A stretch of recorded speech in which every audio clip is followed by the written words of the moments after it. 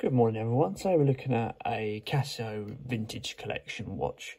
Won over by its sort of Tiffany ice blue style dial. I thought I'd have a little look at it. Falling down the sort of trap of getting a Tiffany blue dial at the moment.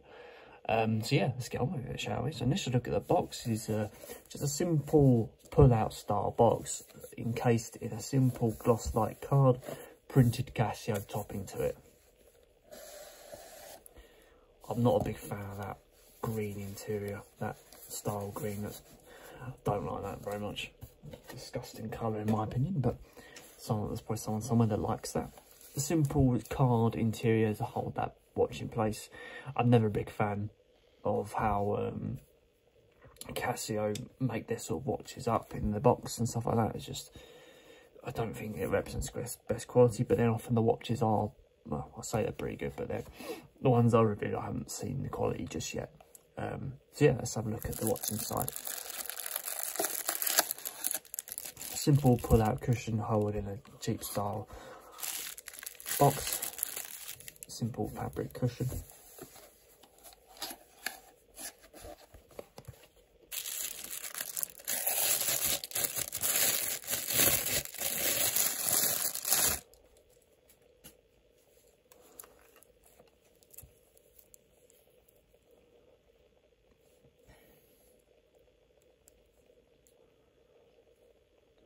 So here we go guys, this is the Casio Vintage. This has got quite a long model number, so I'm not going to bother reading that out, but it's based on the 1980s AQ450 Casio. Feel free to Google that, I haven't done a review on that yet. But the actual start of the model name for this is the AQ500. Take that off.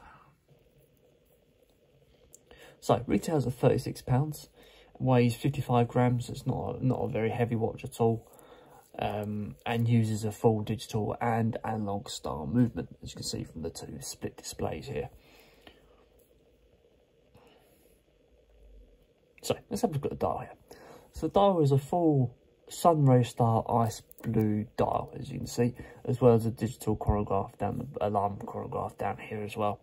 So speaking of those functions, the watch offers a calendar, a day date, a stopwatch and an alarm. Also comes with a 3-bar waterproofness and a 2-year warranty when you order it from Casio, I think, themselves.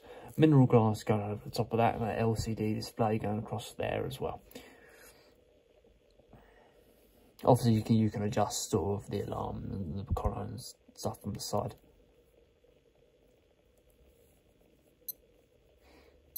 Change your functions on the side here.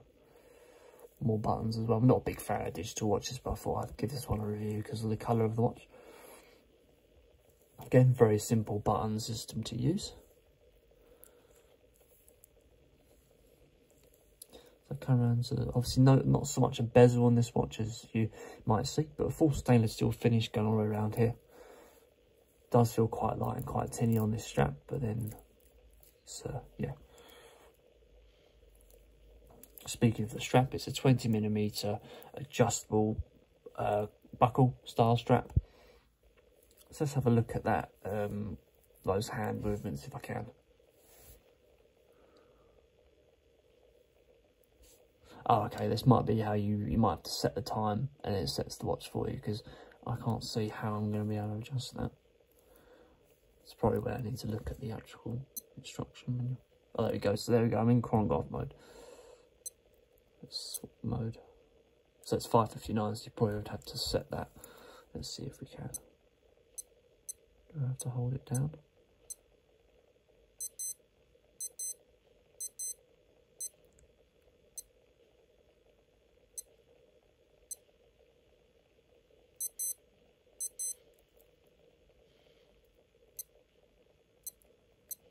I'll have to read the instructions. I don't know how to work that. Unless this is a reset button on the side here. Let's try that out. Oh, that's leaking, let's not use it. It's pencil. Got all over my finger now.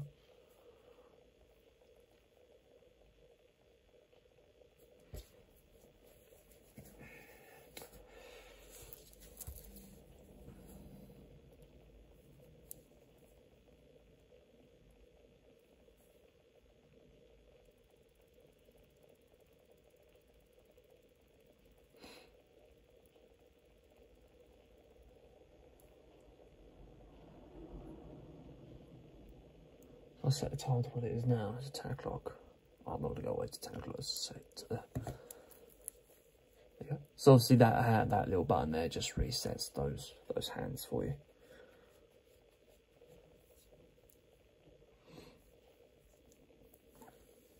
So come around the back.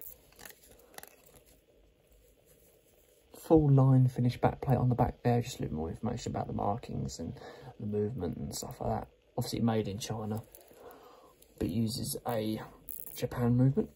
So this strap is obviously a vintage style strap, hence the collection name, with a sort of sliding buckles. There's no need to remove links here at all. Basically you'd pull up one of these sides and then the buckle will slide up and down based on how it would fit. So yeah, that's how that would work.